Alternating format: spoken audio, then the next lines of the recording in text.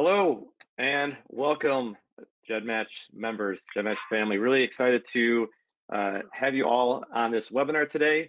Really excited to have David Allen Lambert from American Ancestors on this webinar with us. It's a real privilege and honor that we have him and that we're partnered with American Ancestors. So, David, welcome. Glad that you're here. I'm honored to be here. Thank you for inviting me. Yeah, absolutely. And we've got a packed house. We're going to hit our 1,000 attendee max. We're almost up to that. And we, fingers crossed, should be also live streaming on our YouTube channel and our Facebook page. So, David is going to be sharing with us an overview of American Ancestors and all of the amazing resources that they have. And as for GEDmatch, we've got a lot of great resources when it comes to DNA and digging into your DNA and all the tools there, but genealogy resources outside of the DNA side is really important to understand. So I just want to share with you all a bit about David, because again, this is really an honor that we have him. So he's been on staff with American Ancestors since 1993. He's their organization's chief genealogist. He's an internationally recognized speaker on the topics of genealogy and history. He's published many articles in the New England Historical and Genealogical Register, New Hampshire Genealogical Record, the Rhode Island Roots, Mayflower Descendants, and the American Ancestors magazine. He's authored or co-authored and the published genealogies presented to some notable people like David McCullough, Ken Burns, Angela Lansbury, Michael and Kitty Dukakis, Nathaniel Philbrick, Doris Kearns Goodwin, and the Boston mayor, Thomas Menino. He also has published 11 books, and his area of expertise is New England and Atlantic Canadian records of the 17th through 21st century, American and international military records, DNA research, Native American and African American genealogical research in New England. So, David, again, really an honor that you're here with us. I'm really excited to see what you have to share with our members about how American Ancestors can help them in their research. Well, I'm delighted to be here, and welcome from our president and CEO, Ryan Woods, to all of our American Ancestors members that may already be on board and being a member with NEHGS and American Ancestors. Would like to know that you are going to probably hear about a special about membership that Tom is going to tell you, and we would welcome you as a member as well with a special discount. So I will close my camera down because it's more important to see my slides than to see me, and I will proceed with the presentation.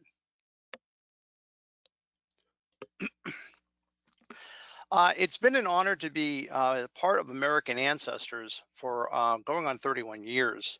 I can still remember when we did our presentations by PowerPoint, and before that, not online, and before that on transparencies. So doing something like this when I first started would have been next to impossible. So the overview of American Ancestors to kind of give you a taste of our organization, what we're all about, and what we can do to help you.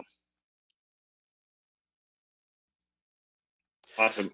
And real quick, if I could just jump in, David. So for anyone who has a question, we have a questions feature as a part of the GoToWebinar platform. So we will have a Q&A time at the end of the presentation.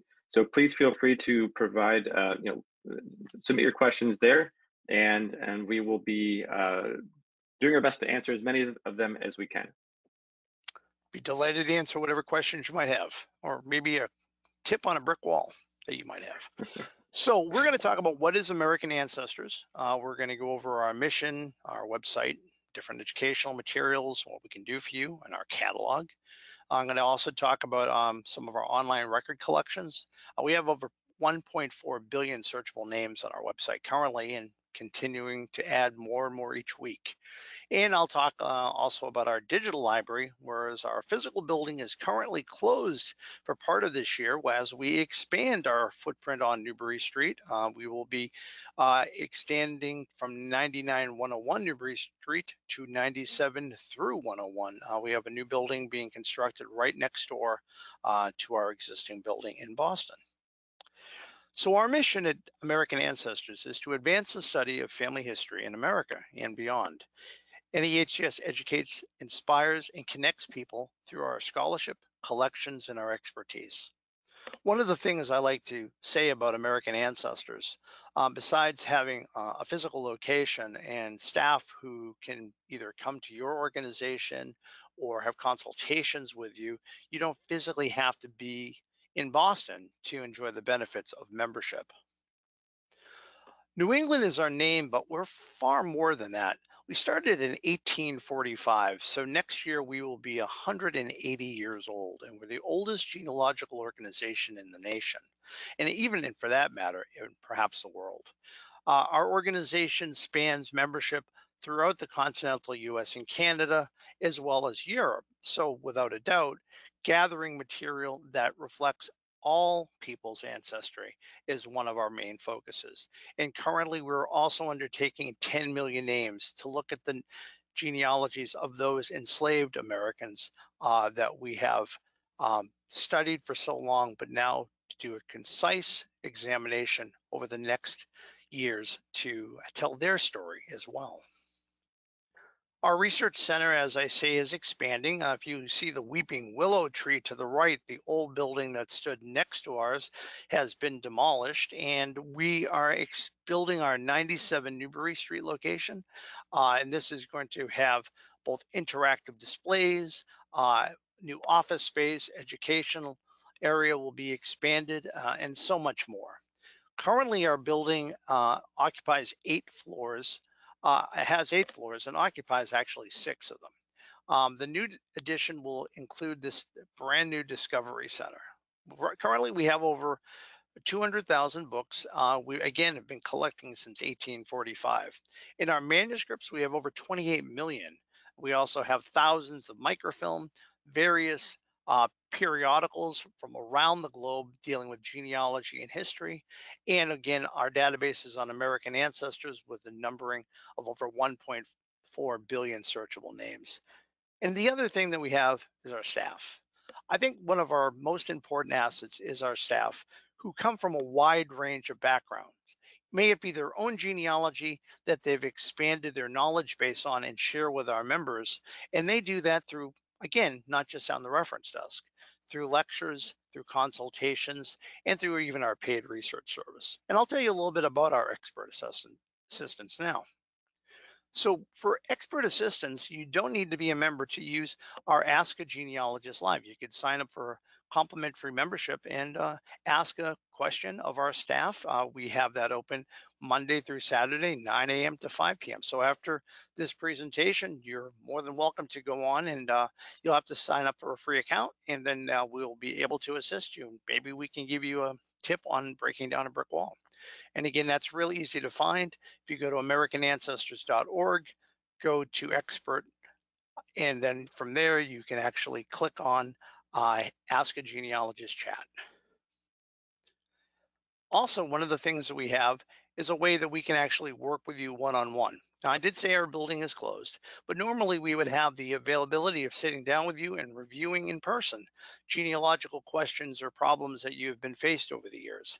But using this QR code, you can book a one-on-one consultation with myself or 2 other of my colleagues as we do these through Zoom or even a telephone if necessary, and assist you in a variety of ways. Certain levels of paid membership with American Ancestor come with complimentary time. You can learn more of that on our membership tab on American Ancestors. And also you can do paid consults as well. If you want to have us do the research for you, and that goes all the way from having a little bit of research done for your application for the Mayflower Society or the Daughters of the American Revolution, or maybe you've had a struggle trying to put your genealogy together or have it organized. Hiring our research services is an amazing way of accomplishing those goals. And again, we offer this research for hire option as well. You can also request a speaker like myself. I am often traveling around the country or sometimes just sitting here in my home like I'm doing now and offering a virtual lecture, which will come with a handout and be on a variety of topics. You can learn more about that under Request a Speaker on American Ancestors under Expert Help. So let's begin. This is American Ancestors website, and we're very excited for our upcoming April board meeting where we're going to be honoring Ron Howard. And along the top of the American Ancestors page is where you're going to find the various tabs that I had mentioned, especially expert help, which is down here on the right next to tools and publications. But let's talk about a few of the things that are offered. Now, if we go to search, you're going to start into searching our databases, which is, of course, as a genealogist, where you're going to probably spend most of your time on our website. From there, the search screen will open up and you can simply go to search, and the drop down is going to give you a variety of options. We're going to talk about how you can get into a variety of databases by name. We'll also talk about the external databases. These are party shared databases where we have worked with other institutions to share their databases with our members, and you can access those at home. Also, our library catalog of all of our offerings between manuscripts and books and microfilm, as well as digital, and our digital library and archive, including the Jewish Heritage Center. So let's begin. On search all databases will give you a broad sense of putting in a name and seeing where it falls in all of the different databases we have on American Ancestors. And my biggest tip is less is definitely more.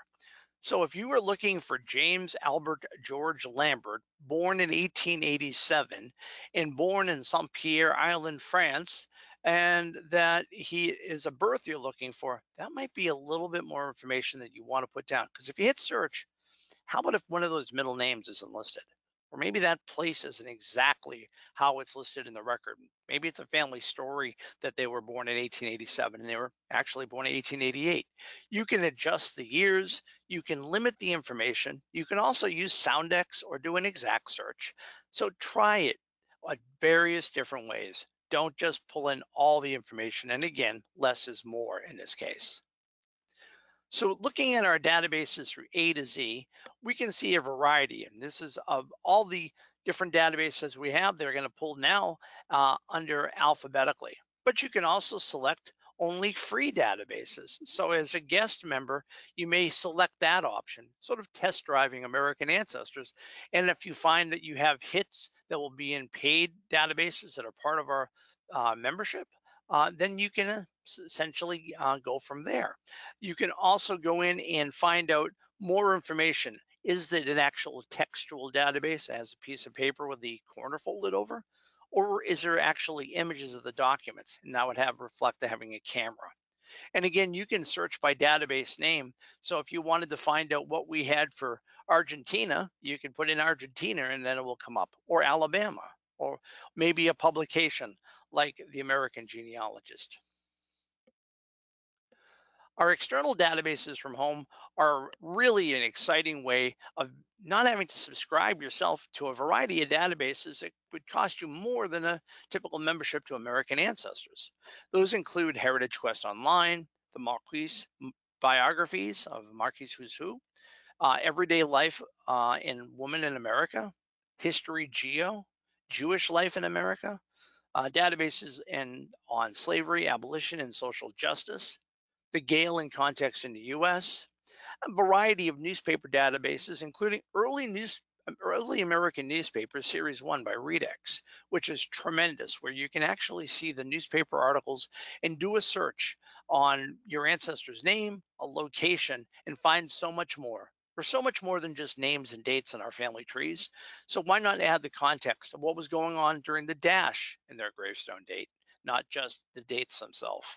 And there's a variety of databases that have Quebec ancestry, such as the Notarial Database and Genealogy Quebec. Those all come part of your paid membership with American Ancestors. And again, we have our own digital archives besides what we have available for databases. We have our library and archives. And this is both a combination of our own collections and the Weiner Family Jewish Heritage Center. From there, you can get to educational materials for genealogy research as well. And this includes subject guides, research templates, say if you want to know how to write in register format, or maybe do something as an Ahnentafel, which is an ancestor table in German.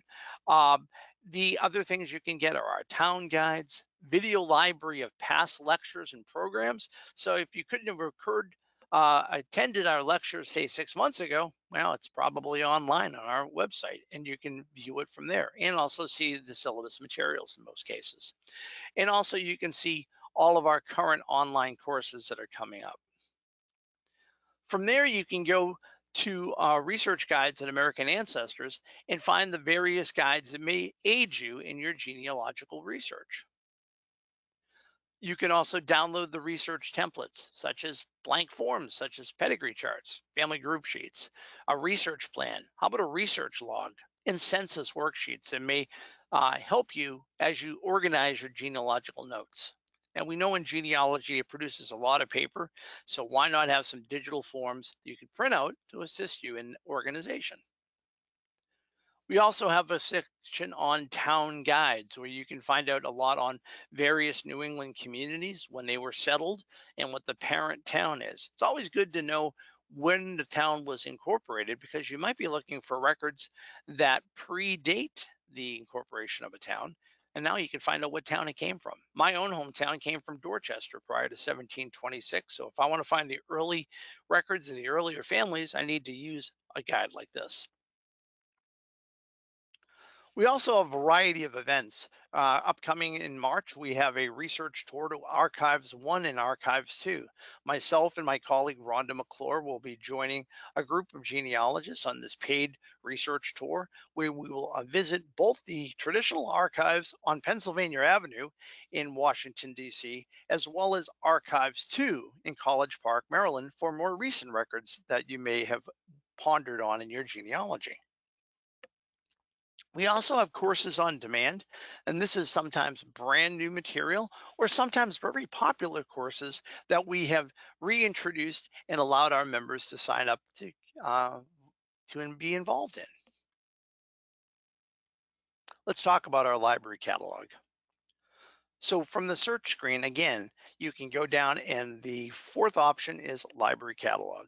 Simply by clicking on the library catalog will bring up our search screen where you can search on a variety of things: keyword, title, author, the subject, call number in advance. So the title of the book may be a partial title. Maybe it is the genealogical research on families in Watertown, Massachusetts. Or maybe you happen to know the author is Henry Bond. Or maybe you know the subject you're looking for is witchcraft in New England. So, or maybe you already have the call number because you wrote it down on a slip of paper that you never got a chance to look at it. Then you can see if it's available online. Some of our books actually are available as links so you can view them from home. Here's an example of a variety of different items that we have available. The top one for Middleborough, Massachusetts Vital Records, we have as part of our online database. So sure, when the library is open, you can come and grab the book off of our 7th floor reading room floors, or you can click and look at it right now from home. Also, we have a variety of other collections as well, such as the Vital Records of Clarksburg, Massachusetts, which is also available on microfiche, not a book, but you can also look at our database available on American Ancestors. You can go into further research. In this case, I'm doing a keyword search under New York and finding just a variety of different items that are available for New York, but have the term D: ahead of it. That allows it to have it sorted on ones that are databases or online. So that's why we only have 31. We have hundreds of items for New York in general, but this limits down the search just a little bit to e-resources. As you see, we have New Netherland Connections. We have that as an online database. Records for the Reformed Dutch Church, as well as a manuscript, which we have material on Henry L. Buzzell and his family papers. One of the things that we have been doing since 1845 is preserving the worthwhile past by preserving the research work of genealogists like yourself that maybe never got around to publishing it. Many times families will turn over boxes upon boxes of paper and notes and correspondence and files, sometimes on CD or sometimes on thumb drives, that their loved ones had compiled, their parents, and maybe they're not interested in genealogy. That's why we have over 28.4 28 million manuscripts available to our members because of the amount of collections that we have gathered since 1845. And it's not just genealogist notes, it's original records, it's diaries, it's journals, it's captured British military records that were found in homes in Boston after the siege of Boston and when they left in 1776. We have such a large amount of treasure, it would take a lifetime. And even for myself, I've been on staff for 31 years and been a member for nearly 40. I haven't scratched the surface on all of the treasures in our manuscript collection or even all of our books. So we're going to talk now about online record collections that we have and give you a little bit more deeper dive into that. So in our collections, our overview to what we generally have available would be broken down easily by describing it. So we have vital records. So those are birth, marriages, and deaths. We have church records and also records for synagogues as well, and cemetery records. So gravestone transcriptions, photographs of gravestones. We have various court, land, and probate records. In fact, we've partnered with the Supreme Judicial Court in Massachusetts to help digitize the earliest of all the probate records for Massachusetts. You'll find many of the early probates for towns in Massachusetts available for you to look at right on our website. Census records, tax and voter lists, military records, societies such as the Massachusetts um, Ancient and Free Accepted Masons Masonic database dating back to 1733 with details on all of the members, town records, genealogies and biographies, and local histories. In many cases, our ancestors don't have a published genealogy book. Now, that's not saying that I don't want you to write one, but sometimes the story of our ancestor lays hidden in the local history and county history books that talk about the early families or families in general in that community. Atlases and maps are great. How great would it be to open up an atlas and find that little dot saying your ancestor's name, and then taking a family trip and finding out that that house from 1795 is still standing in Vermont. Immigration records are also a very popular avenue to proceed. It may be from the Great Migration from 1620 to 1640, or something that is a little later, right into the 19th and 20th century. Our immigration records databases may help you. Our journals and periodicals, like I said before, span a vast array of topics and parts of the globe. Diaries and transcripts, diaries, what a hidden gem. If you think about it yourself, even if you're a journal or a diary keeper, think about the people you've mentioned over the years in your own journal. Maybe good, might be bad, but how about now looking for your ancestors? I want you to look at our diaries and transcripts for those and journals with the idea that, well, don't just look for your family name. Look for the town they're living in. See if that diary, the analytics will tell you if that diary has a coverage of the community your ancestor lived in. And then find that diary and see if they talk about your family. Hopefully, it's good news. And of course, there's also various study projects, such as the Great Migration Project that's been worked on by Robert Charles Anderson and now Nathan Murphy since 1988, covering thousands upon thousands of our immigrants that came to New England since 1620 through 1640, in our Early New England Families Project, which will proceed to go forward from 1641 to 1700. New England material is amazing. And one of the things that are available is 17th century resources, especially the Mayflower, are very popular. For the 51 survivors of the first winter in Plymouth, you have over 35 million living descendants, it is estimated now. So chances are some of the 1,000 people in this audience are probably descended from Mayflower passengers. But even if you're not, our materials don't care if you came over in 1620, if your ancestors came to this nation thousands of years before with Native American resources, or if your ancestors just arrived last month. So study projects such as the Great Migration and Early Vermont Records are also a great resource. And the Early Vermont Records are looking at the earliest families that settled in northwestern New England and all of the variety of records that we're transcribing and putting together that pull these databases and study projects together so you can see where we're getting the material, not just seeing a footnote. 17th century resources. One of the greatest compilations was done by a man by the name of Clarence Allman Torrey, born a century to the year I was born, and he lived until his 90s. And during that course of time, Torrey, who was not employed by any HCS, but he did this as his own project to record all marriages that occurred in New England prior to December 31st, 1700. So essentially catching all of the earliest marriages. And this includes people that were married in England. And it doesn't mean that a marriage date and place is known. It means that it was speculated that they had been married by a certain time. Maybe there's a child being born, or the death of a wife is recorded. Looking through the Tories' New England marriages, which is available on American Ancestors, is a quick way of looking at some of the earliest families in New England. Researching Mayflower ancestry is very easily. On the top of our website, you can see signature projects, and you can go to Beyond Mayflower 2020. The commemoration of the Mayflower in 2020 brought about a variety of different databases on American ancestors, and a lot of times in collaboration with the General Society of Mayflower Descendants. Some of the things that we have on there include thousands of applications from the members that were born up until 1920. So the earliest members since 1897 through those born January 1st, 1920 are available digitally online. Why might that be of interest? Maybe your great uncle was a member, or a distant cousin, or maybe someone who's a very distant cousin, but is proven aligned to the Mayflower, so you can just piggyback into their research. Now, some of the old applications don't have as great of citations or not all of the details you might need, and you might have to do a little brush up on that, but it is laying the groundwork so you can find your own or confirm your own Mayflower line. Another thing are the Massachusetts Federal Records that we have online, known as the official series or the TAN books. We have many of these published volumes covering from 1620 right down to 1850. And those are available again on American Ancestors. We also have Plymouth County probate records and Mayflower families in the 5th generation.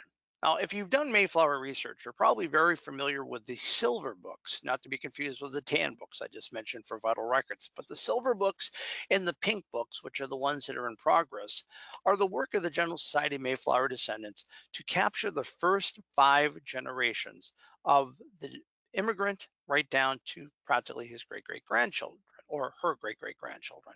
The material itself is tremendous. Now, these books are being sold by the General Society of Mayflower Descendants, so they're not going to put the books online. They're still very popular. However, we have worked to include the 5th generation, sort of like the low-hanging fruit, because if you connect to the 5th generation, the generations preceding that are already tied in, are considered very reliable research, and will also echo you into the fact that you can now join the Mayflower Society. It's a matter of connecting generation 6 to yourself, of course. And American Ancestors offer the tools and the resources or the assistance to help you get there. So here's an example from the Mayflower membership applications. In this case, this is somebody born in 1871 in Albion, Edwards County, Illinois.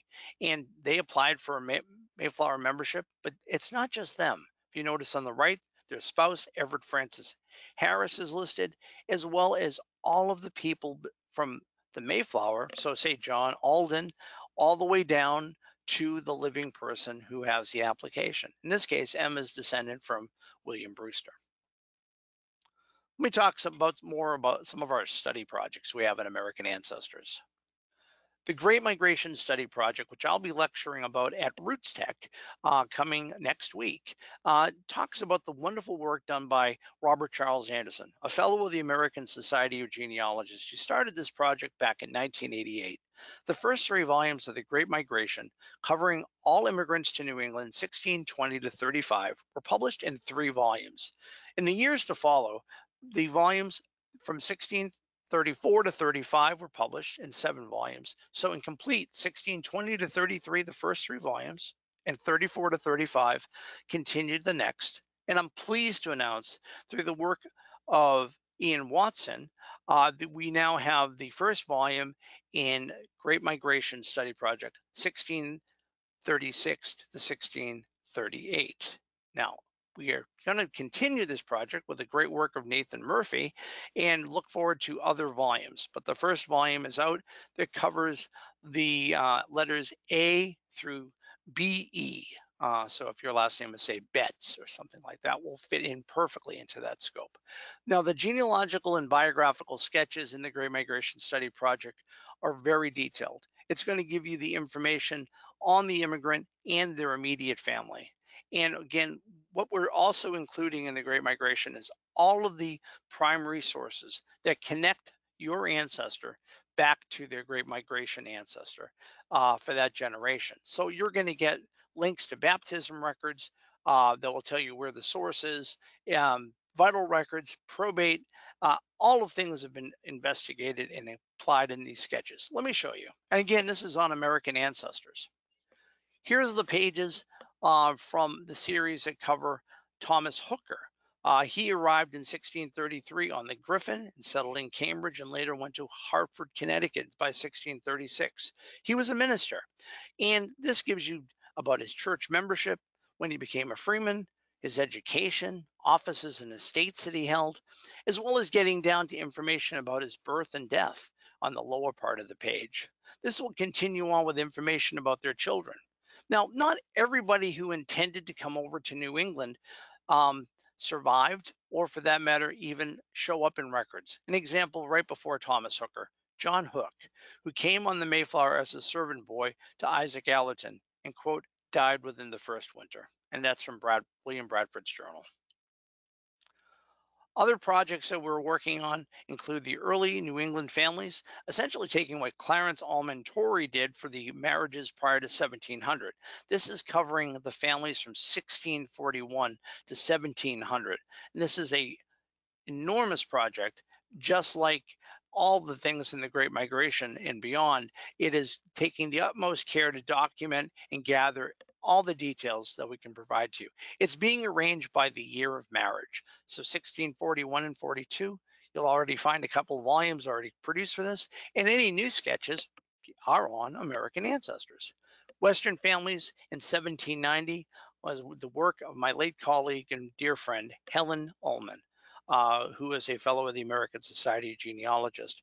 Her work covered submissions from people like yourself of their ancestors that appeared on the 1790 Massachusetts census from Western Mass. And these sketches were documented and evaluated and included in this great series. But we haven't stopped with the work on gathering early settlers, because Early Settlers Vermont by Scott Andrew Bartley will cover county by county all the settlers in Vermont through the year 1771. Records. Well, I've mentioned there are so many different records on American ancestors, but they're not just the records dealing with the 1600s and early 1700s. We had a collaboration with the Boston Catholic Archdiocese, where we've put a database together of records from 1789 to 1920. Before that, these records were not microfilmed or were not online and were very limited access. Now we were pleased to be able to share with this collaboration. As you can see on the right, I just do a drop down of a variety of different churches. But again, I can go back to my search. I can put in a first and last name. I could pick a baptism, a confirmation, maybe a marriage or a burial. I could pick the location or select the volume that I want to be limited to, say, every O'Sullivan that happened to be in Milton, Massachusetts. And then I can search the records. The nice thing about this collection, history is not in black and white. These records are in color. We've done the utmost care to scan at high resolution so you can zoom right in and see if those T's are crossed and those I's are dotted, and clearly find the name of your Irish immigrant and maybe a clue as to where they came from, or that middle name of your Italian immigrant or Polish ancestor to find out their name before they Americanized it. These are great resources, and we're just so pleased to have it. This happens to be from the Blessed Sacrament Church in Jamaica Plain from 1906. Probate records. Probate records are really one of the sources of being able to peel back the pages of time. If you know your ancestor died, did he or she leave a probate? Was there a guardianship for their children because the parents died young? Were they committed into an institution because of mental health? There's a variety of different probate records available, and we offer these online at American Ancestors, and they're not just limited to Massachusetts. But let me show you our Massachusetts collection. And this one right here is a probate from Suffolk County, where you're actually looking at the original record book copy. In some cases, we even have the file papers for many of these. So you're getting both the last will and testament, where the person leaves to their spouse and their children or grandchildren certain items, may it be land, etc. Or there's also the inventories. These inventories herald everything that they have, from pots and pans, cows and chickens, and unfortunately, also sometimes you'll find human property.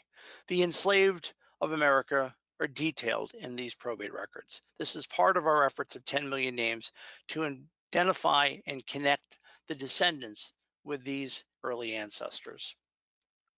Beyond New England, we have a variety of records, like I mentioned before, for New York. I limited the amount of databases we have to 31, but again, our resources and manuscripts and books just scratch the surface. But you can find things, again, outside of New England, because we're more than that. We're American ancestors. Our journals include a variety of the leading publications in the field: the American Genealogist, the Mayflower Descendant, the Pennsylvania Genealogical Magazine, the Connecticut Nutmegger, and the Virginia Genealogist are just some of the journals besides our own beloved New England Historical and Genealogical Register, which we've published quarterly since 1847. Our Ascension Roadmap will now take you onto our digital library and talk a little bit more about that. So our digital library, at a quick glance, we have digitized material from 3 repositories at NEHS. That includes the Weiner Family Jewish Heritage Center, the R. Stanton Avery Special Collections, and our own research library. There are over 780,000 images currently in over 32 digital library archive collections online. Now, it's definitely not the 28 million that we have, but we're working at it. The DLA collection may be one of our large archival collections or several archival collections of books or shared different themes and topics. They can be original letters as well as published material. The published and unpublished material, letters, photographs, newspapers, genealogies, cities, directories, and business records are a variety of things that are available to you on our DLA as a member of American Ancestors. Getting to the digital library is very easy. Under search, it's the second to last option, a digital library and archive. Clicking there will bring you to this page where you can search the digital library and archive, or you can simply browse into the collections by clicking on a particular one below of the 3 I mentioned. You can then, within the collection itself, search for a particular name or category or location, or you may find a repository collection that interests you. By clicking on that, you can be able to search, find out any finding guides or further information. The Weiner Family Jewish Heritage Center has over 17 DLA collections, and this includes a variety of family papers, social services organizations, the Hebrew Immigrant Aid Society of Boston, the Port Records. These are aid societies set up for Jewish immigrants who came into Boston, Jewish communities of the North Shore, the Jewish Times collection, rabbinical education papers, and so much more. Again, if you have Jewish heritage, hopefully our Weiner Family Jewish Heritage Center can help you uncover some of your past. Again, our repository collections can be searched on a variety of different ways, including business records and account books, church records. How about our vast collection of Civil War manuscripts? Many of our earliest members were actually officers and soldiers in the Civil War. In fact, our first honorary member was the President John Quincy Adams, who accepted his membership, and we have his letter of acceptance in our archives.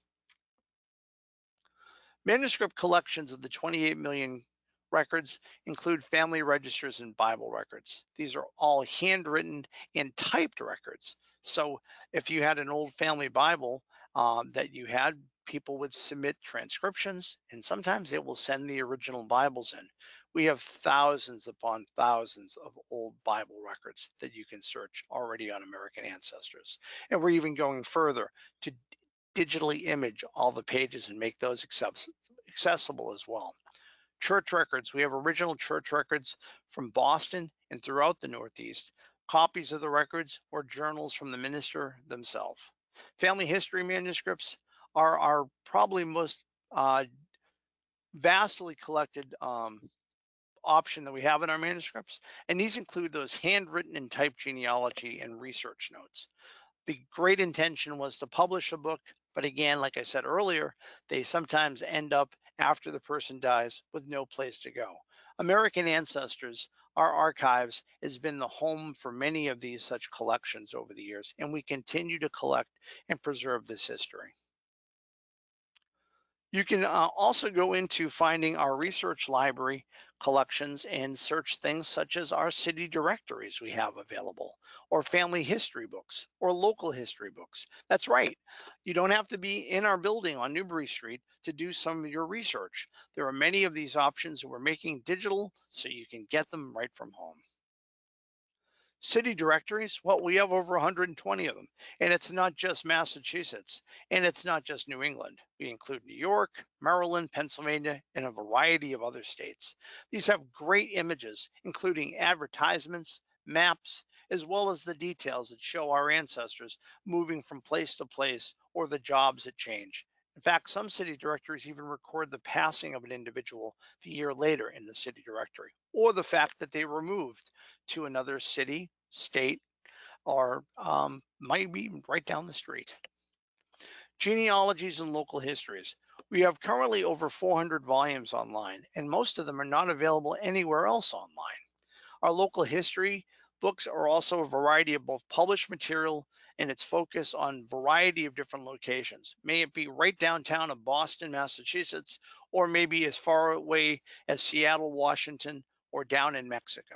Our local history spans US and Canada, and as well as Europe and abroad. Summary. We have a great collection that I hope that you have got a little bit of a taste of what American Ancestors is all about. And we're happy to partner with GEDmatch in this collaboration, which Tom will talk more about in just a few moments. We have these robust websites, pages, and databases for you to search. We have education materials, as I say, that you can download and use. We have a variety of different genealogical tools to assist you. We have the education offerings from videos and templates, courses, and again, I mentioned research tours, and our digital library with unique material allows you to do research right from home, even if it's at 3 o'clock in the morning. I know you're out there because I do it as well. Well, thank you very, very much on behalf of American Ancestors and our education department and the rest of NEHGS and American Ancestors. We thank you for your continued membership and support and welcome you to join us on AmericanAncestors.org. Thank you. All right, David. Wow. I'm going to put my webcam back on. There we go. Got mine on as well. I'm blown away, and there's just so much to what you guys offer that I knew it was a lot, but really having you walk through all of those resources is just incredible. What you guys offer. So again, I think it's really a really great partnership that we have, where we can collaborate like this. Jed mentioned American Ancestors, and you mentioned that we do have this partnership, and so I do want to share with everyone that.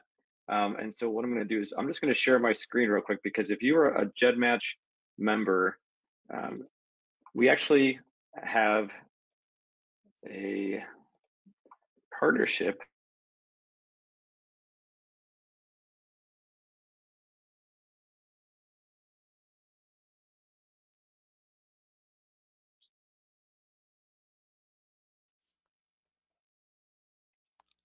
Tom, just so you know, you went mute.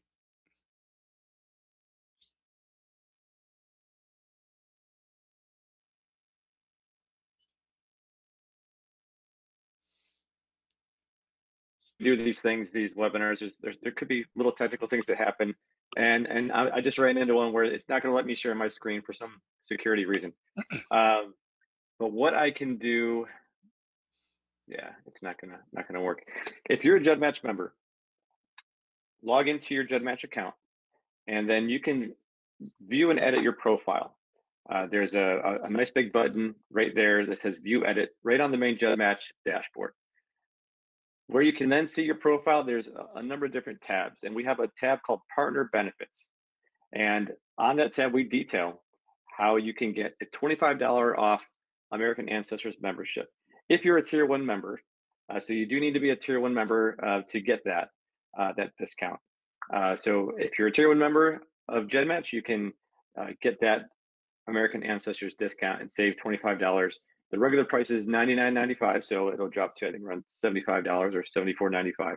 And that discount is applied at the checkout on the American Ancestors website. So we do offer that benefit for our Tier 1 members. And so if you aren't a Tier 1 member, you're always welcome to join American Ancestors or use all the great free resources that they have.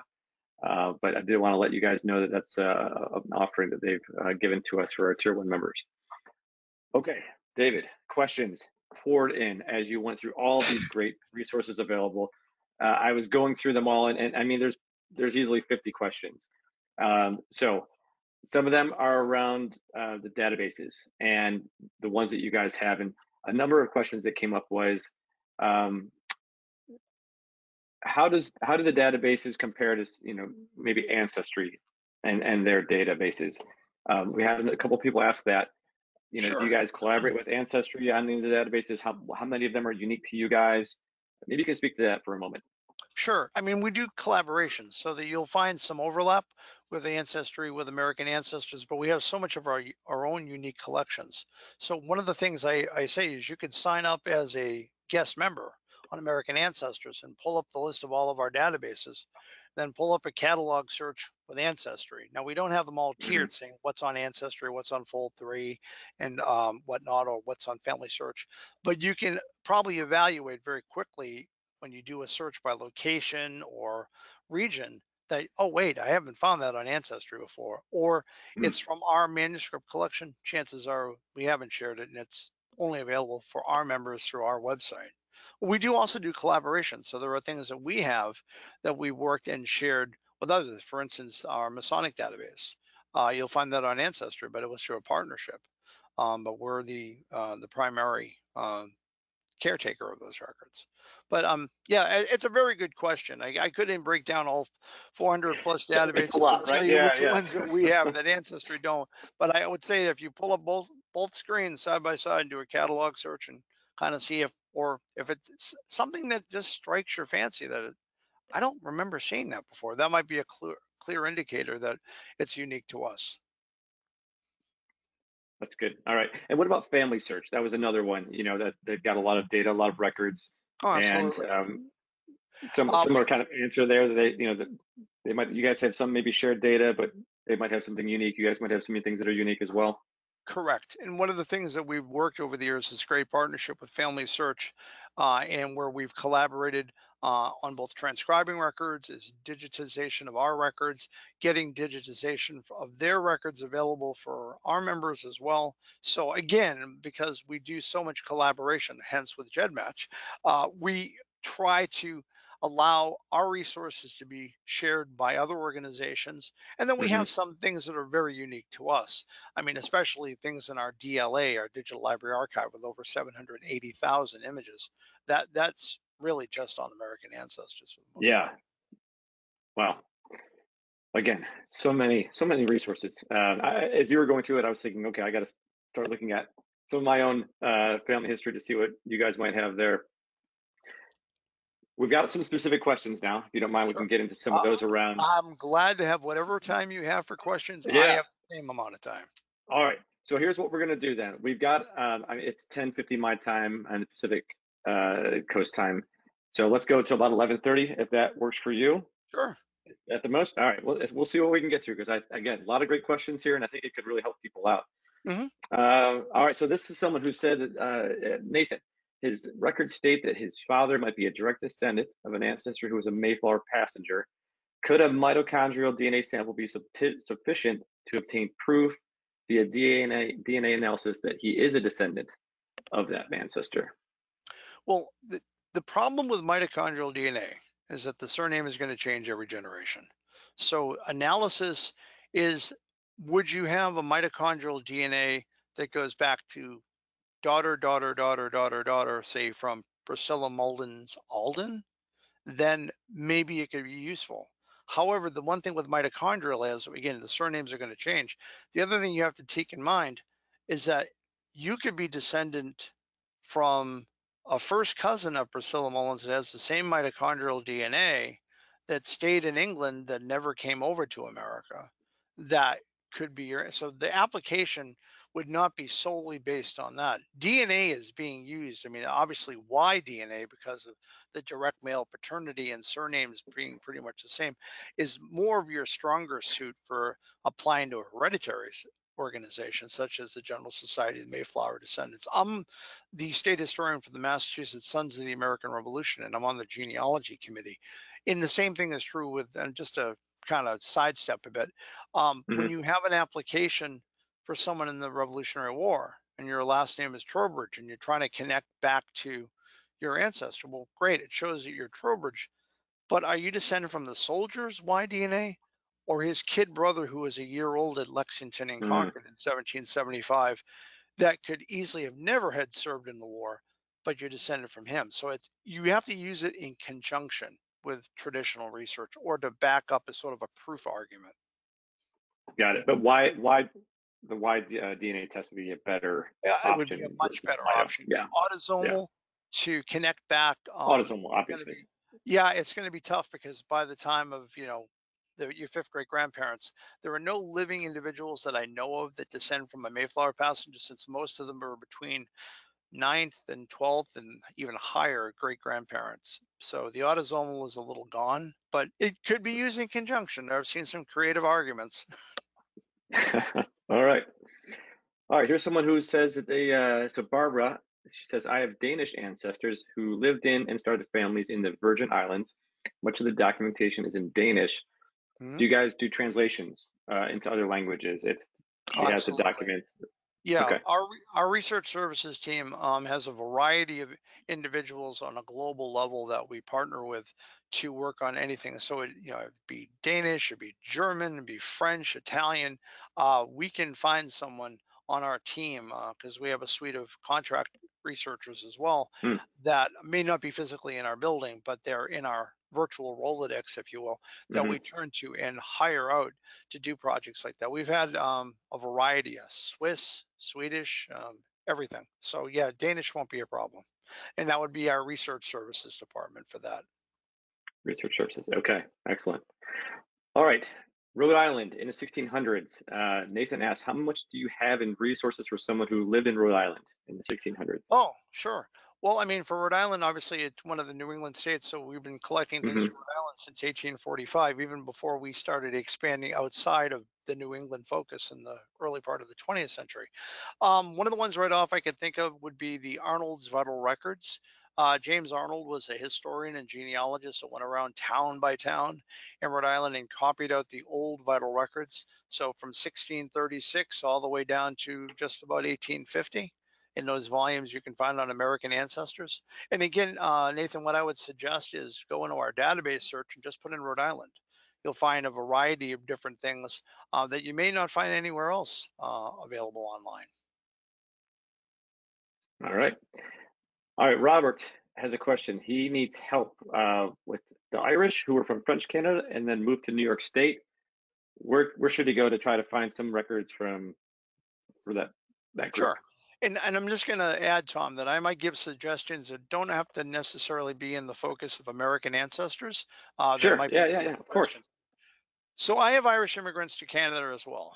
One of the biggest problems is the lack of passenger lists that catch the early Irish, especially even during the famine, into maybe Atlantic Canada or even French Canada into Quebec or Ontario further on. So one of the things you would be looking for is a naturalization record once they get to America, because that might tell you the county or where they're from. Now, if they stayed in Canada for a while, you may even find land grants. Now, my particular One of my Irish ancestors I could think of is John Kelly.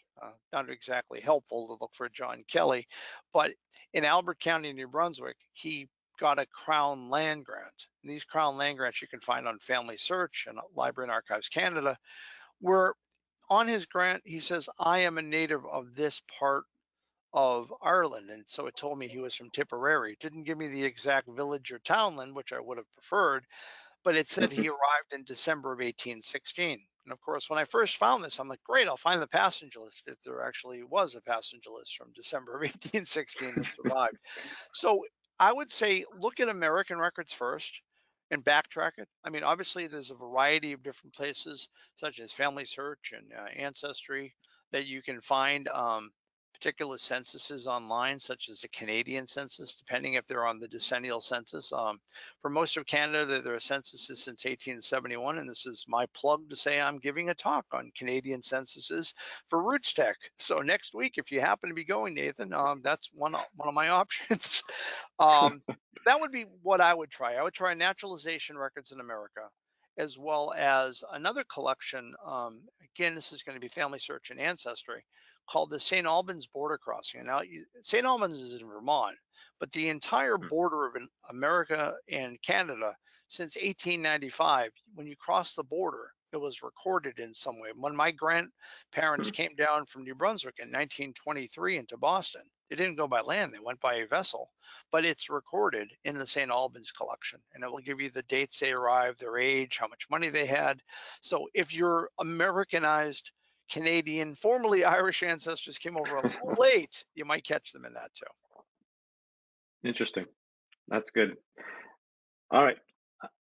Mary is trying to figure out when her ancestors entered the colonies. That's her brick wall. His ancestor was born in 1762. He's tried to look at old records. His name is somewhat common. His name is Edward Crawford. So it pops up in several states. I don't know if he was born here or if he came here as a child. Don't know anything about his parents when he got married. What advice would you have for Mary? Sure. Well, I mean, Mary, what's going to limit you is the surviving passenger lists that occur in the colony that he came to.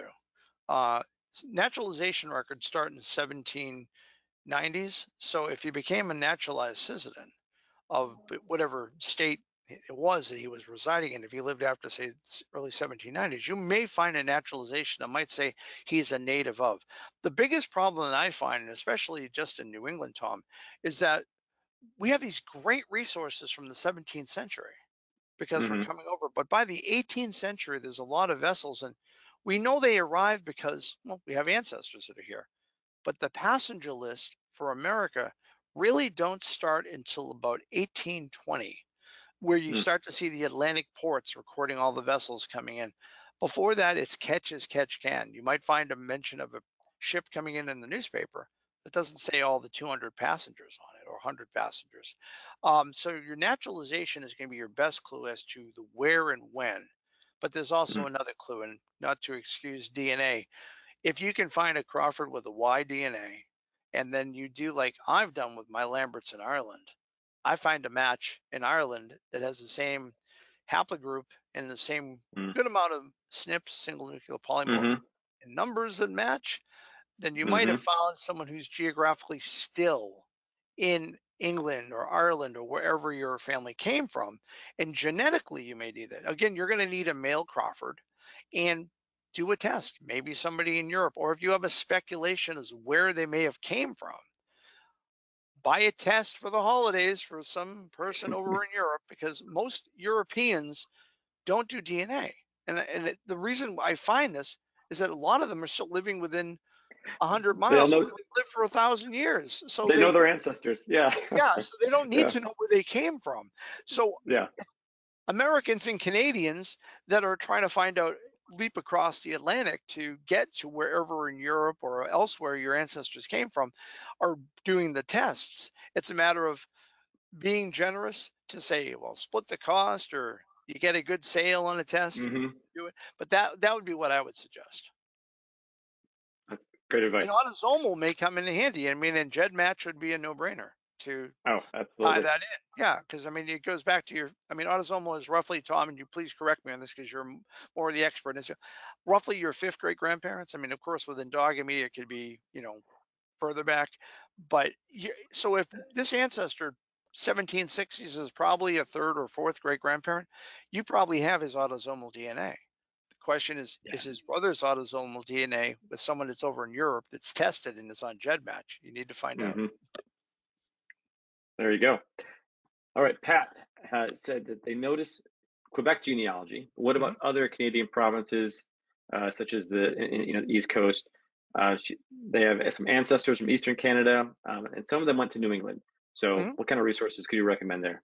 Oh, sure. I mean, so I have most of the Atlantic Canadian provinces, except for Prince Edward Island, I have ancestors from. So, with our resources at American Ancestors, what we don't have online, we have a vast collection of books and manuscripts. One, for instance, um, give you an example for Atlantic Canada, Nova Scotia, originally an Acadian settlement, settled by New Englanders, and those were called planters. Now, essentially, the expulsed Acadians that went on to places like Louisiana or into Quebec, or even in some cases back to France, their land was seized by the British Crown and offered to New Englanders. So these New England planters would go up there. Now, about a decade and a half later, a little thing called the American Revolutionary War happened. And if you were loyal to King George and not the efforts of the rebels in your community, you became a loyalist. And many Atlantic Mm, Canadians went up to Nova Scotia, New Brunswick, Prince Edward Island, Ontario, etc. So you have the immigration there. So a database that we have called New Englanders in Nova Scotia by a Fred Crowell, done in the early 20th century, details all of these families. So if you have someone that, what's it, why is this Bradford family from Cape Cod living in Nova Scotia? And I know because that's where my Bradfords are from, but are we related? Sure, because that Bradford family became a loyalist and went up to Nova Scotia, and it's all detailed. So in a lot of cases, there are collections for Atlantic Canada, to name just one part of Canada, that have been already pulled together. mm, And another example for Atlantic Canada, um, these are books that are not online, is the work of Stephen White from the University de Moncton. Has done all these early Acadian families, including French neutrals, which were those that came down to New England and were supported, that were basically, families that some cases even stayed and some went back.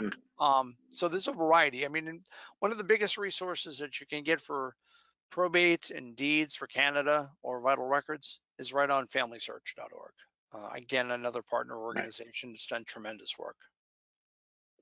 Awesome. Okay. Resources for people whose ancestors came through Virginia. Sandra is asking about that. Obviously there's a lot of data for the Northeast, but how much is Mhm. available for Virginia and anything south of that? I think someone asked as well for, the Carolinas. Mhm. Yeah, what do you guys have there? Or in Maine. You guys already cover Maine pretty well, right? But Oh I think yeah, yeah, Virginia through yeah. I south of can there. touch base on the middle colonies and southern. Yeah. So, for instance, the Virginia genealogist, which is a really well respected piece of scholarship, that's available on American Ancestors. But then you also have those external databases I had mentioned before. In America, we've had newspapers since 1704. Remember that thing that we used to read before it became on our phone?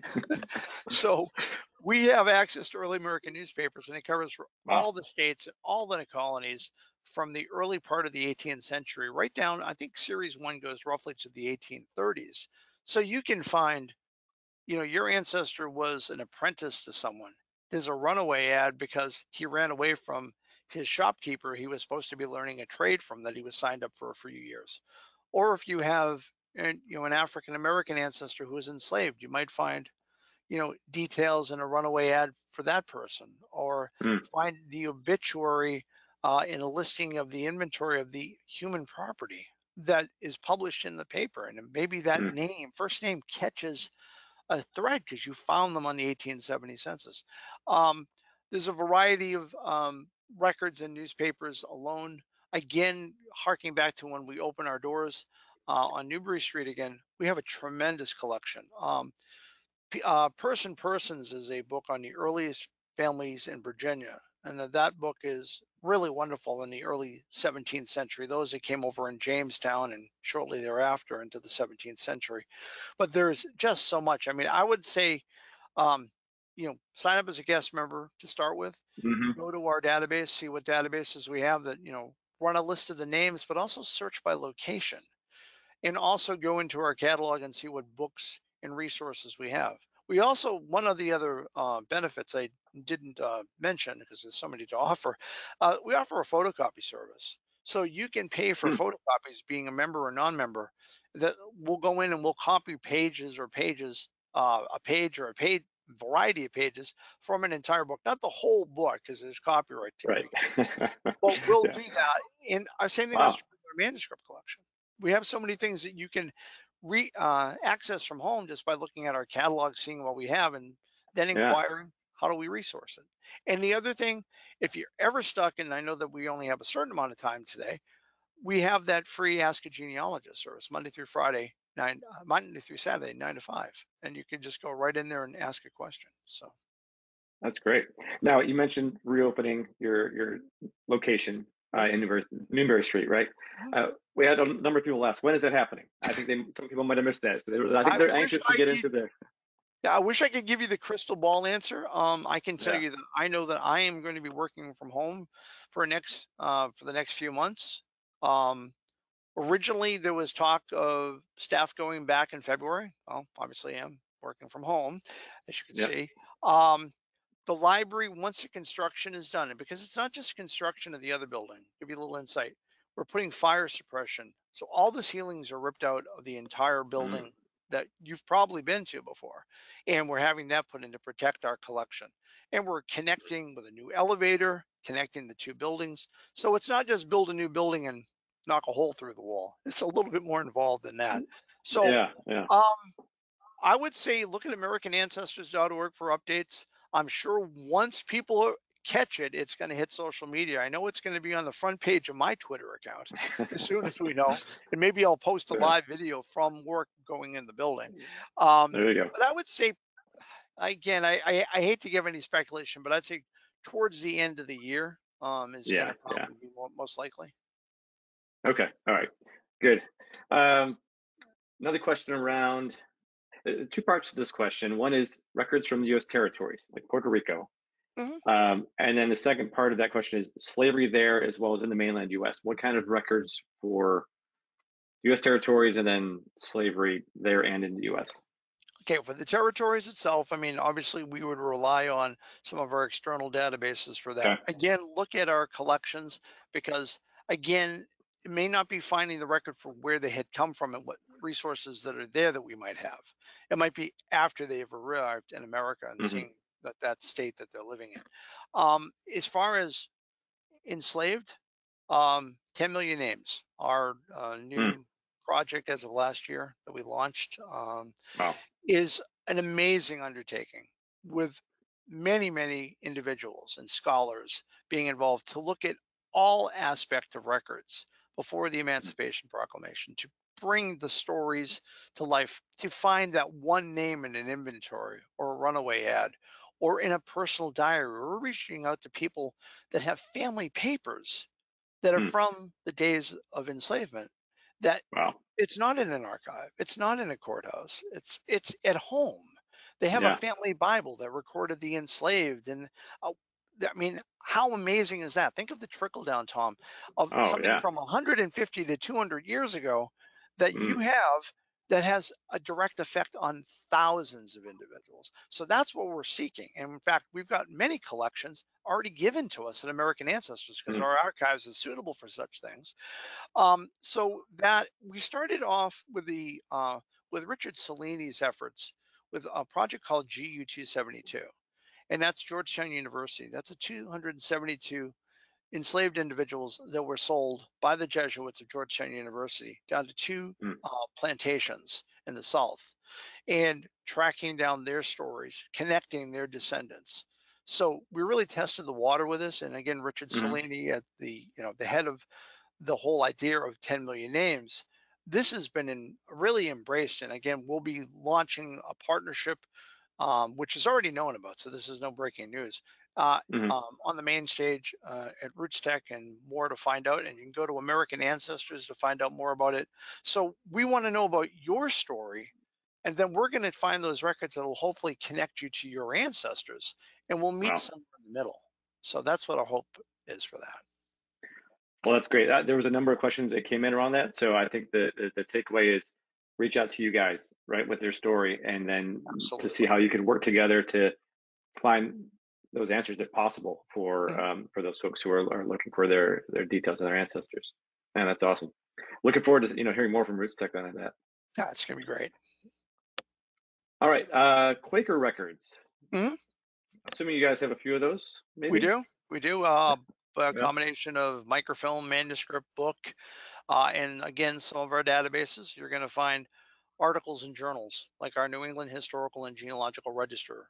Um, any journals that had a populace that dealt with Quaker, you'll find diaries, you'll see Quaker records are just amazing because they Mm, really delve into sort of the whole social story of the family. So if your ancestor did something wrong, it's written in the Quaker minutes pretty extensively.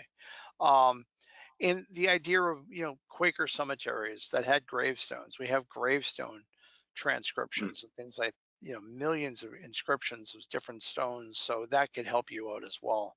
And again, lectures, we've had lectures on Quaker records. You can find our educational portal and maybe a program that we've done or a finding guide that we offer that may help you with that. And again, our Ask a Genealogist portal to ask anything specific, or if you, again, not just to plug our consultations, but you could always do a paid consultation with one of us and we can delve into it. And again, we're not just limited to the focus of what American ancestors can offer you. Many of the consultations I do will deal with family search, Canadian archives, European archives, mm. whatever we can get to online with you and share, or give you the steps and the tools that we've learned from years of doing this to where you'll find those records. Again, it isn't just all arrows point to Boston to American ancestors. Awesome. Oh, that's great. All right, so many questions here. So here's an interesting one, and it's actually timely. And so this is from Carol, and she says, I assume you're aware that the British Ministry of Justice is proposing to destroy thousands of original documents, such as will and associated documents. Any Mhm. advice for those of us who want to protest the decision? And apparently the deadline is tomorrow. Is that something that Right. you've heard about? I have. In No. fact, I've actually tweeted about it on my social media. The the problem that I found, the petition, again, these are probates from 1855 forward. These aren't the old ones that are acute. These are the more recent ones, I understand. Again, I could be wrong, but this is what social media has told me. I Hmm. tried to sign the petition, Tom, but I'm not a resident of the UK. So it's So you got to be a your resident of the best UK bet as an monthly. American, like my grandfather's from England, so this affects my ancestors' records as well. My family only came Yeah. over in 1911 to Canada, then to the United States from England. So, how can I benefit to help this? Social media. Spread the word, your local genealogical organizations, word of mouth at your genealogical, you know, phone conversation you have with a couple of other genealogists. They have social media, Facebook, Twitter, Instagram. Just get the word out. Get the link. I mean, if you probably already seen it, if you know what the deadline has come up, and just post it and get it out there. Anchor it to your page for the next 24 hours or more, and just to let people know. I mean, I think it's wonderful to digitize records, but not to Yeah. get rid of them. But Yeah. I mean, this is no slam against the United States government, but you know that most of the early, not the earliest, but the later censuses that the United States have are not in the archives anymore. Once they were microfilmed, they were destroyed. I mean, Wow. so we don't, you like to say, oh, I want to see that color version of it. Well, it doesn't exist anymore. I mean, and think of Mm. how many records we've lost by fire, like the fire in St. Oh Louis, yeah. Missouri in 73, all the personnel records for the Army from 1912 to 73, and the Army Air Corps and the Air Force. Um, those are gone. The 1890 census. So those are done by accidental fires. The idea Hmm. of destroying these records, I would almost think, even though the UK a lot smaller than Texas in most cases, you could probably find some place that would take them or some place that would house them. There's got to be Yeah, right. some place they can build to hold this. I hope that this is an effort that they continue to preserve it and make it accessible, but also preserve the Hmm. originals. Because I mean, we know digital is not forever, and I hope they consider that in the UK as the reality as well. Yeah, no, that makes a lot of sense. All right. Uh, I'm just going through some new questions that have come in since we started the Q&A time. Sure. Let me see here. Would be a good one to go over. So German Mennonite immigrants in Pennsylvania. So Dahlia is asking about any kind of resources for the Mennonite population in Pennsylvania, Pennsylvania colony.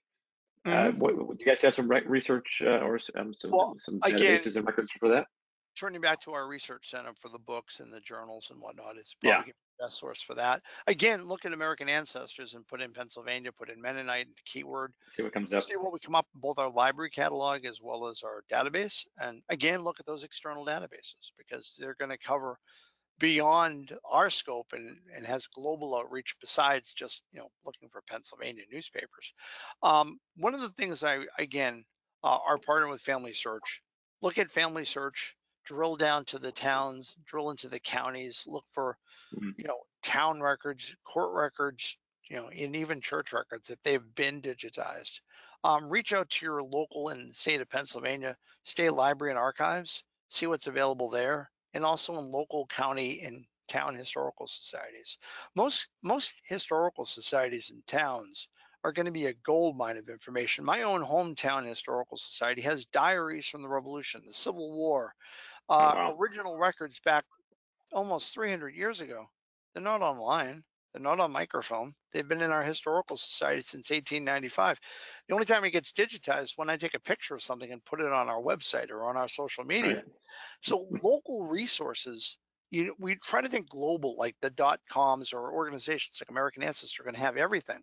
But if you don't Yeah. find it in our catalog, don't give up because you just don't find it there. Drill down to where the source is.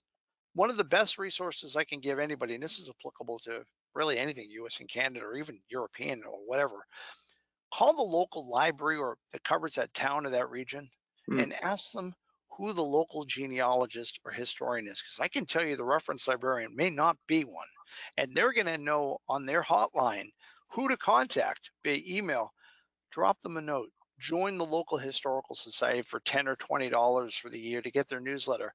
And you might find with a small donation, they may be able to find what you're looking for or tell you where the household is or where the church Mm. records are for the Mennonites. And again, American Ancestors or Ask a Genealogist, pop the question right in there. They'll have Yeah. access to all the things right in front of us versus me talking with Tom live, which I'm Yeah. Yeah. obviously home, that I can't tell you everything, but our Ask a Genealogist team will go to bat for me on that one. That's a great resource. I wasn't aware of that. You said it's a free thing that you guys offer. So Mhm. it's through your and is that through your website they do that, or Through they call American in? Ancestors, right? You can. It's not a call service. It's pretty much it's a chat. It's almost like Oh, chat. Okay. you're going to be chatting with someone who lives pretty much in the United States. That's on Yeah. who works for us. Mostly our employees of our research service and library that have certain days. My department just changed in August, but I was doing this like it would be like every day of a certain amount of hours, I would be on there Mhm. answering chats, and the person would come in with Okay. questions, just like you're getting now, Tom, and we just Yeah. type an answer, send them a link, send them a guide or something Yeah. that Yeah. will help them. I mean, we can't break down a brick wall often in 15 minutes, Yeah. but we're going to Yeah. try. You can point them in the right direction. Yeah. Yeah. So to those of you that are on this webinar and listening, and you've asked a question that I haven't answered, there's a lot of kind of brick wall questions that have come in that we're not going to be able to cover them all. And it sounds like that American Ancestors Ask a Genealogist chat could be a great way to get some direction on how to take that next step. And if you're going to Um, Roots Tech, come by booth 411. I'll be there when I'm not lecturing, and I can glad to take the questions in person too. there you go. There you go. David will be there. GEDmatch will be there as well. Booth 1120 will be right near the Family Search booth. So yeah, looking forward to that next week. Um, Here's an interesting one. It's kind of a broad question, but I think it'd be good to touch on. Any ideas for resources? And this is Megan who asked this. Any ideas for resources for finding U.S. naturalization records? I have this question personally from my great grandfather, like to try and find his Sure. naturalization record. I haven't found it yet, but where do you start if you want to try and find those? All right. So starting in 1906, and going forward, it's a lot easier because they're in one Okay. centralized place. So you're going to find the state will have, sort of centralized it. Before 1906, going back to the early 1790s, it could be in a police court, a district court, a superior court. Mhm. There's 5 or 6 different options your ancestor may have had in his state or even his region or more that he Mm. could have gone, or if it was a lady, because I mean, women did naturalize as well. If they were in business for themselves, you don't have to think of 1920 as being the sole purpose. If she was in business for herself, she could have been an Irish immigrant. She opened up a dress shop and she wanted to become, naturalized. She could have applied. So Mm. where are these records? Ancestry.com Okay. and Fold3. Of course, they're a partnered, again, same company, 2 different websites. The Fold3 aspect is working to get the digitized records now. In many cases, if you don't have a Fold3 or an Ancestry, what I would do is I would go on to, say, for instance, the state they live in. Go to Family Search Wiki. Family Search Wiki is free, and you can put in the Hmm. state. So go to Google and put Family Search Wiki Minnesota. And then when you open that research guide, again, it's a Wikipedia type page on their Family Searches Wiki, it will give you immigration naturalization. And if they've already digitized and it's a searchable database, many of these databases for naturalization, I think Ancestry and Full3 are wonderful sites. But if you can get it for free and you want to look at the same record, see if Family Search has it first, and then go in and take a look, click on it. Um, Ranges of years are what you're mostly are trying to find. The more recent naturalizations, so say for instance, 1930s, 40s, 50s, these may not be digitized yet in a lot of regions. So Hmm. turn to your local National Archives regional branch. So here in New England, all of our regional branches, and for Waltham, Massachusetts, covers all the New England states, even has records as far away as southern Connecticut. Find the regional branch because they are all under the umbrella of the National Archives, but they will have regional repositories like these that will have the original bound naturalization books or sheets of paper. Some cases even have photos of our ancestors. But if you can get it from Family Search, Ancestry, or Fold3, or for more recent ones, I would definitely look at what the regional archive is for National Archives in your area. They may have the more recent ones, and they probably have the originals as well. So you might want to go there and not just look at a black and white image, look at a colored image with a photograph, which would be a lot easier Yeah. to see. All right. We had a couple of questions around basically storing your research.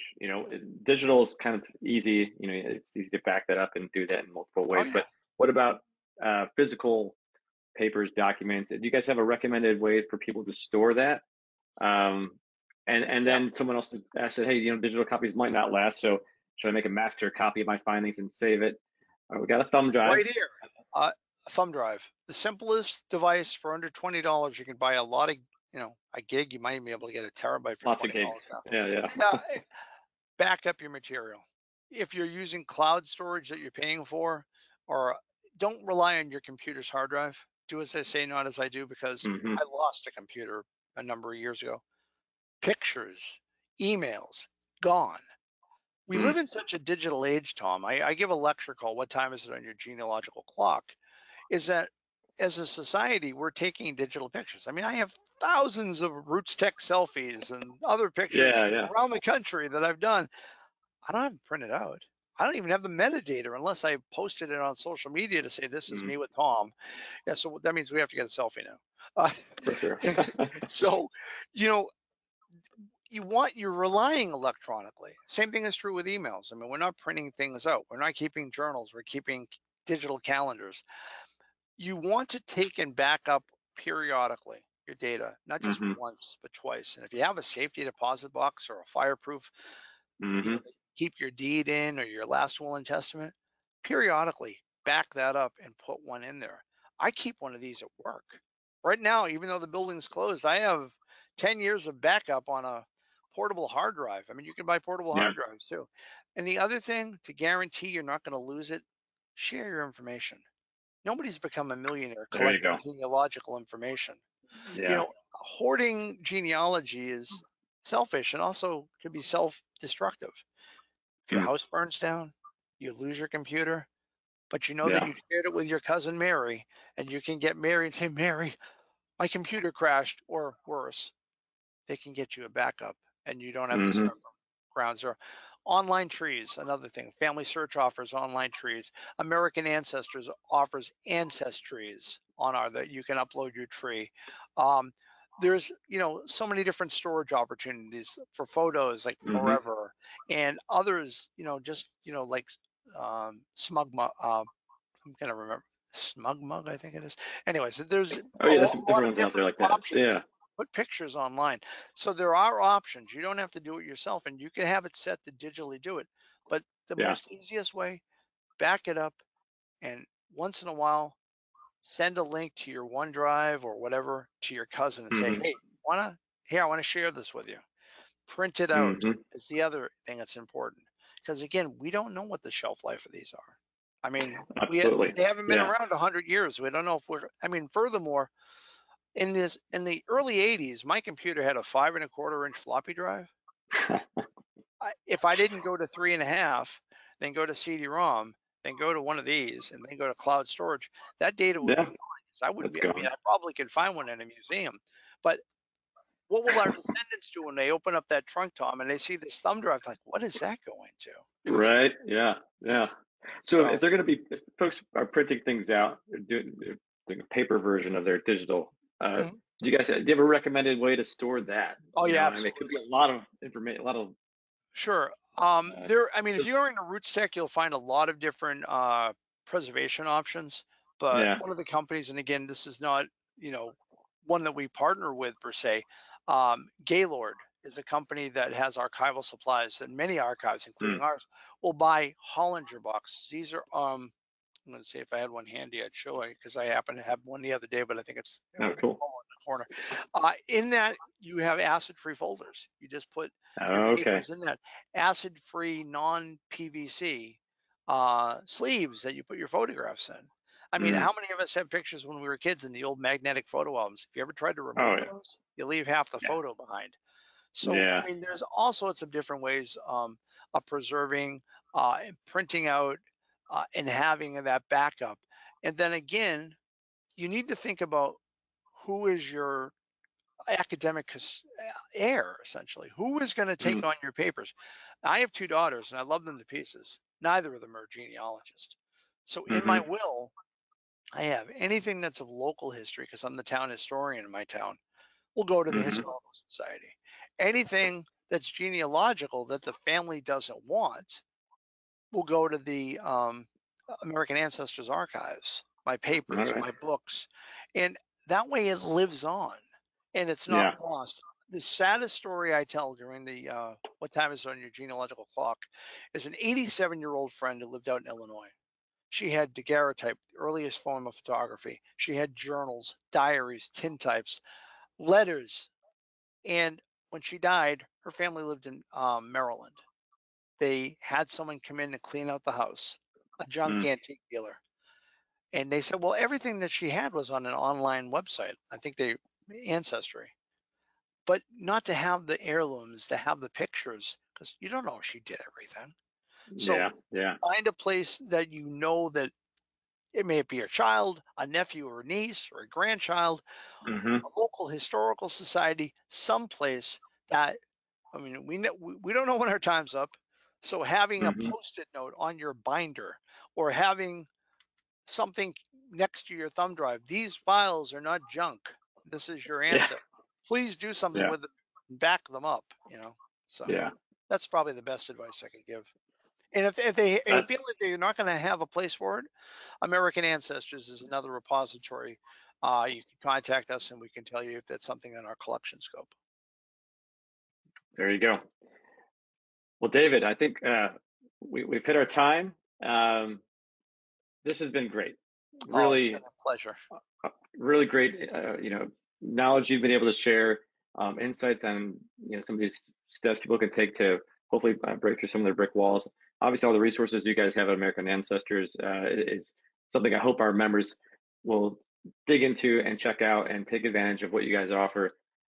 So really appreciate you being with us. Any parting thoughts that you might want to share? Genealogy wasn't done in a day, and it wasn't all done online. Sometimes it means going to the cemeteries. The best part of genealogy is your stories. So Hmm. remember the story on how your parents met, or your grandparents, or that story that you heard but you know it's not written down? Tonight's the night to write it down. Because again, we're more than just names and dates. If we just rely on, a name and a date and a place, it's a very boring genealogy. I was 7 years old when I got interested in this, Tom. It's because my Hmm. grandmother told me her father was on a whaling ship. And the idea that Hmm. my ancestor was a whaler intrigued me. Yeah. We just heard a child's version of Moby Dick where the whale and the whaler became friends. So how cool was it for a 7 year old to think my ancestor could have been friends with a whale? But that was Right. enough. Wow. And for the past 48 years, I've been working on tracing my family tree because of it. So Awesome. David, thank you. thank Appreciate you. your time. We'll Appreciate it. talk soon again. All right. Until later. All right. Thanks everyone that joined. Have a great day.